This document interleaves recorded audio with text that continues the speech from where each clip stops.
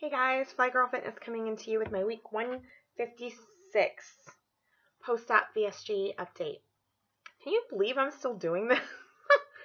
So annoying, I'm sure. Okay, so I'm just going to jump right into the numbers and then we'll go from there. I had surgery December 5th, 2013. I had the vertical sleeve gastrectomy. My heaviest weight was 319. That was probably back in 2005, 2006.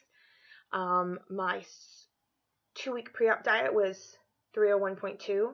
My day of surgery weigh-in was 291.8. I weighed in, my lowest weight thus far has been 181.2.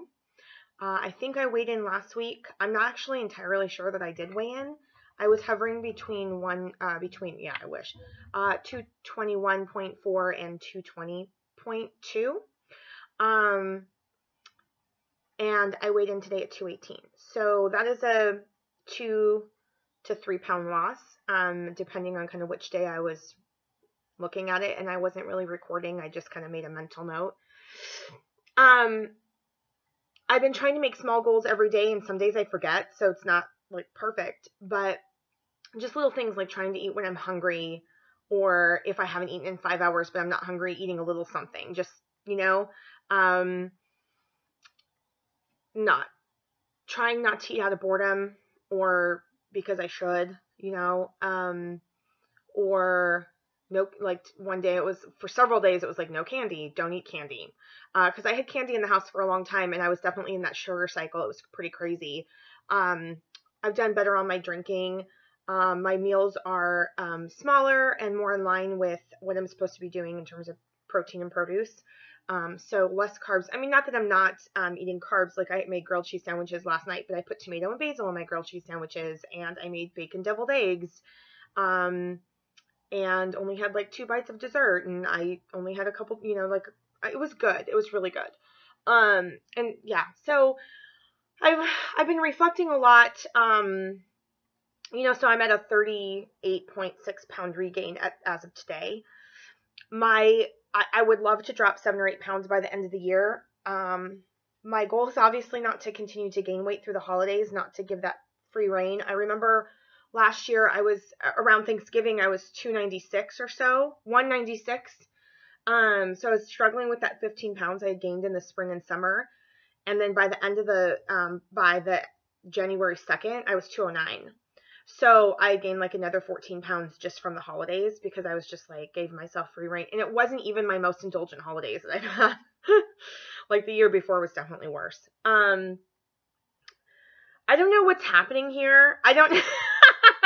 Let me address this really quick. So I don't know how to do hair. I am not Lauren. I do not know how to do anything with this. I know how to do things with this now because of her. My makeup looks really good today, right? I don't know if you can see it. It's really bright. Like I almost look completely washed out, but I know that when I watch it back, it'll be better. But, yeah, so I know how to do a little bit of this now, but, I learned this trick and it's not really all that cute, but I do kind of like it. I don't know. I'm kind of into the big hair lately, which I never thought, having had big hair and frizzy hair my entire life, never thought I'd say. Yesterday when I showered, I put my wet hair up into a bun, like right here, and then I slept in it and went to the gym and took a shower with the shower cap on and got out, did my makeup and got dressed. And then I took it out and like sprayed it with a shit ton of texture spray, like all upside down. And this is what I've got. So it's like, my end, like some pieces are curly, some pieces are like not. It's kind of just a mess, but I don't really care. I only have, I have dinner with a friend tonight, so it's not like I'm dressing to impress, but anyway, my point is, I'm such a dork. My point is my goal right now, I've been really considering some dietary changes. I know a lot of people are doing keto and low carb and high fat, and, I've been fussing with my macros for some time already. But I don't know that right now is the time for me to start anything big. I am completely not ready to give up my wine yet. I know what that means in terms of my ability or inability to lose weight. I'm very aware of that. But coming into the holiday season, you know, I was originally going to do like, okay, I'm only going to drink these 5 days or whatever. But I've been moderating my drinking a lot better. So I feel a lot better about that. And I think I just have to do one step at a time. So, you know, like not have a drink every time I go out with a friend. So, you know, like tonight, if I go out to dinner, like I don't have to order a drink. And I've been doing that. So that's been nice. But I also don't want to, I want to include it in my daily goals versus it's something that I'm like really strong about, because I don't feel very strong about very many things right now. And so I'm just trying to be reasonable in terms of what I think I can accomplish, since I'm kind of in this frame of mind of setting myself up for failure means I'm just that much harder on myself later. And so I want to have these small goals and have small successes and be happy, instead of making all these sweeping promises for the next six weeks or whatever, and then be super depressed and down on myself, which I'm very prone to doing right now. For not having accomplished every single thing. Like, oh, I did 10 things, but I failed on these 3 things. Like, I just want to be like, okay, you know, I'm doing one meal at a time. I'm having eggs and bacon for breakfast, or a shake, or, you know, like I'm making these other choices instead of going to Starbucks and having a breakfast sandwich. You know, those are things that I was doing a few months ago, and now I'm doing a lot better. So just these small little changes and small daily goals make each day feel like a success, instead of making these big sweeping promises and feeling more like I'm fighting a battle. I definitely feel that after the holidays are over, I'm going to be in a much better spot to commit. Holidays are always hard, and they're particularly hard for me because I love the holidays. Thanksgiving through New Year's is seriously my favorite time of year. I have a very regimented program in terms of how I deal with the holidays. So Thanksgiving is one of our favorite. God, this is so big. It's actually like in my way. You know, we have Thanksgiving with my family, Thanksgiving Day. I always do an annual wine tasting tour, Black Friday. I've done that probably 7 out of the last 10 years. This year we're actually doing more of a pub crawl. So we're going to wine bars and wineries and breweries to taste beer, cider, and wine. And we're just going to stay in town, and we're going to Uber around, because normally we go out to wine country.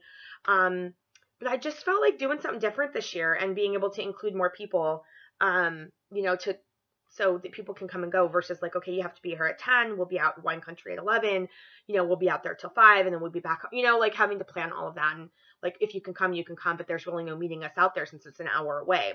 So this time, you know, people can kind of come and go and do what they want. And we'll have a little bit for everybody. So if you don't like beer, but you like wine, you'll have that. If you don't like beer or wine, but you like cider, there'll be that. If you don't like beer, or you don't like wine, but you like beer, there'll be that, you know. So it'll be a little bit for everyone. Plus there'll be more opportunity to eat and grab some interesting bites along the way. So that's what we're doing this year. But my point is, Thanksgiving, Black Friday, Saturday, I always get my tree and decorate it. Always. I blare Christmas music. It is an event. I usually kick my husband out of the house after we get the tree, and I'm like, okay, you go do whatever. And then I just get in the zone. And then Sunday I start making my Christmas list. We usually have a down day and just like super chill, and, you know, go to the grocery store and make good healthy food and watch movies and relax from the weekend. And then, you know, we get through, and then there's Christmas parties, and I've done really well to like not overschedule myself. Normally it's like every weekend it's like 3 things. And this year it's like I really only have 2 things this year, and I've done a really good job of making sure that I have downtime and I'm not doing too much during the week and this, that, and the other. So, and on the weekends. But then we've got, you know, specific events that we do every Christmas. And, yeah, and then New Year's, you know, we don't, know what we're going to do. I don't know of any parties. Oh, I was invited to one party, but we may end up doing something in, out of town. I don't know what we're going to end up doing. We have a couple ideas bouncing around, Special K and I.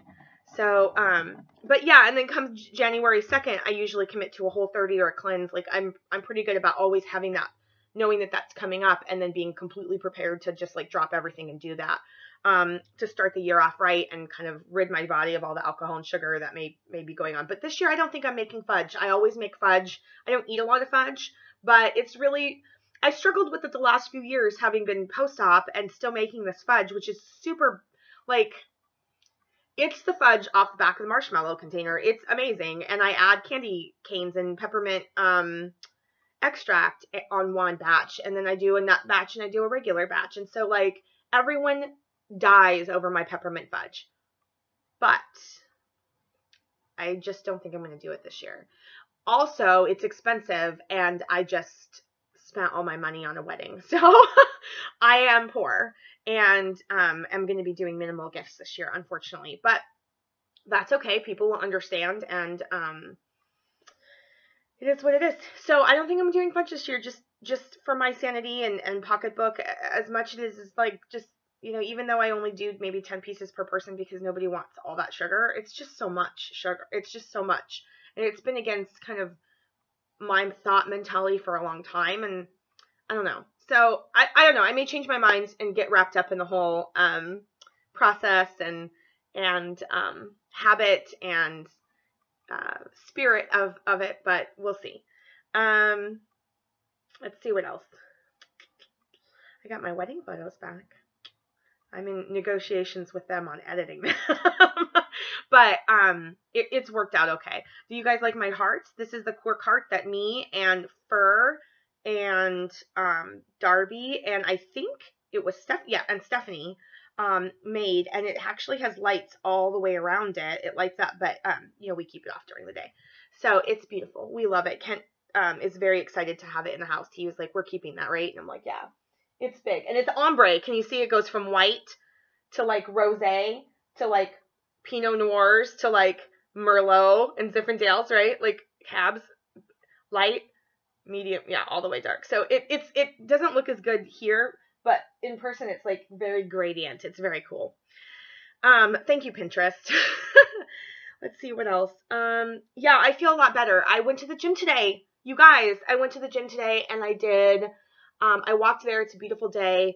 So 5-minute walk there, and I did 5 minutes on the treadmill. I did a 20-minute light, like shoulder endurance workout. But I have lost a lot of strength. I mean, it's been 2 months since I've been to the gym. And then I did another 10 minutes on the treadmill and, the 5-minute walk home. So I counted that as 2 workouts, because anything over 15 minutes of cardio, I count as a workout. And so I think my goal was 190 workouts this year, and I think I'm at like 163 or 164. So I did the math. I've got 27 or 28 workouts throughout the end of the year. And if I start tagging on weightlifting and 20 minutes of cardio, which is usually 20, not 15. But today, since it was my first day, I was just like, let's just ease into this a little bit. And I did some PT exercises and a couple things that were extra. Then I should get there. If I actually start going. So I will not be going tomorrow, but I anticipate that I'll go this weekend, at least one day. And that's 2 days more than I've done in the last couple months. And then next week, you know, I can start going 4 days. And so that's my goal. I will say this though. It's very easy to break a habit of doing something like that. And it's very hard for me to get into the habit, even though I know I love the gym, and even though I know I love lifting weights and cardio, whatever, I can take it or leave it, but like I know that it makes me happy. And yesterday I was like, I'm getting to the gym just for half an hour. I have no meetings today. All I have to do is this work. Like I can take an hour and go and do this for the gym, or even 15 minutes, like whatever. I'm just going to go do something. But here's what I finally started realizing as I was getting up and I was putting my pajamas on and getting coffee and breakfast, and that's usually the time that I would get to the gym. And then right around 10:30, I would start talking myself out of it, and I would shower and get ready and do whatever. And yesterday I had a little bit of a party here at the house. I had movie night, and there was like 7 of us, and so like I made my deviled eggs and I got everything ready for that. So I made that my excuse. I had plenty of time to do that later in the afternoon. So what I did this morning was, when I got up, I didn't put my pajamas on. I put my workout clothes on. So then it's like that much harder to be like, oh, I'm already dressed and I'm not going to the gym. Like, I'm going to go. So I did. And I will say this, it felt like the curtain lifted. I'm not kidding. This sounds so cheesy, but it's so true for me. With every step I took towards that gym, my mood improved. So I was in a great mood by the time I got there. I wasn't disappointed in the fact that I was only doing 5 or 10 pound weights, versus like 15 or 20, which is usually what I'm doing with shoulders and stuff. Not always, but some with certain, overhead presses and things like that. I just noted the back and I thought, I'll get there. It's okay. Everyone starts somewhere. I have muscle memory. It'll be fine. And I considered the fact that I was there a success. I was listening to Pandora's 80s cardio radio, which is my favorite thing to work out to, my favorite music. So AC/DC and Foreigner and Journey and Guns N' Roses and all the good 80s stuff. And I had a great time. And I feel more myself today than I have, since I got, okay. In a while, in a long time. It feels like since probably a week after the wedding, once we were back and we were back and settling into life again. Life has been so great as a married couple. But I also had all this occupation in my brain for over a year and planning this. And it was so great and so happy and so epic and so perfect. And I wouldn't change anything about it. But now where does my brain space go? Like, what do I do with that? And so part of it's that. And the other part is that Kent and I celebrated for a while after we got married. We partied and we had a great time and it was fun. And I put on 10 more pounds like that. So then I was like, once, 3 weeks after the wedding, once that hit me, I was like, well, fuck. And then I started to kind of more spiral and was really sad and really blue and just more lethargic and more, my demeanor was, to me, I don't know if it was reflected other ways, but anyway, I'm at almost 20 minutes. This is like the longest update I've made in so long. So I am so sorry. I will let you go. I also just want to say one last thing. I feel really emotional right now. I feel like me getting to the gym today, is like 30% me and 70% you. I do. Everybody who sent me a message, everybody who's been reaching out via text, because I've been kind of radio silent the last month and a half, right? Everybody who's posted on a post or done #Team Lindsay, like, you have no idea how much that is playing in the back of my head all the time. And it's not just an accountability thing. It's like, in part, I feel accountable. Like, I don't want to let you guys down either. I don't want to let me down, but I don't want to let you down. And then another thing is like, well, I should practice what I preach, right? And another thing is, and lead by example. That goes with number 2, lead by example. Like, I can't say fake it till you make it when I'm sitting on my ass and not getting myself to at least walk to the gym, even if I turn around and walk back. That's just faking it. Like, I may not want to do it, but I need, today I was like, I don't want to go, but I'm going to go. And I did, and it was amazing. And then on just the third, it's just like, you guys inspire me and motivate me, and your encouragement and complete unconditional, like, care, honestly, it blows and boggles my mind. And I don't really know what I've done to necessarily deserve that, but I just want you to know it means so much to me. And I feel it all over. I feel it in my heart. I feel it in my soul. I feel it. I feel it. So, please keep it up for me for a little while to carry me through until I really get my groove back. Okay.